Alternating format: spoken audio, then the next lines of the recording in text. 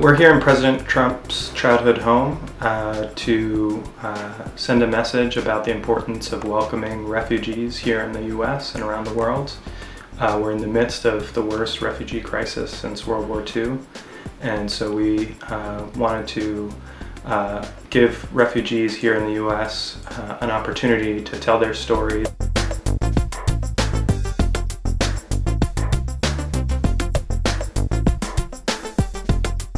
You will see quotes throughout the house from now President Trump.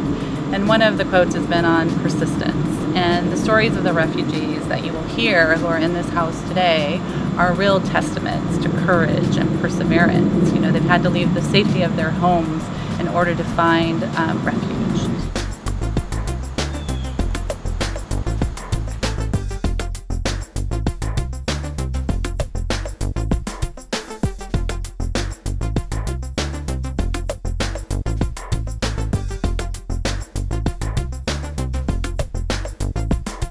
It's kind of been a little unnerving to see my belongings just hanging out in this house and seeing so many different cultural, valuable, sentimental cultural pieces around.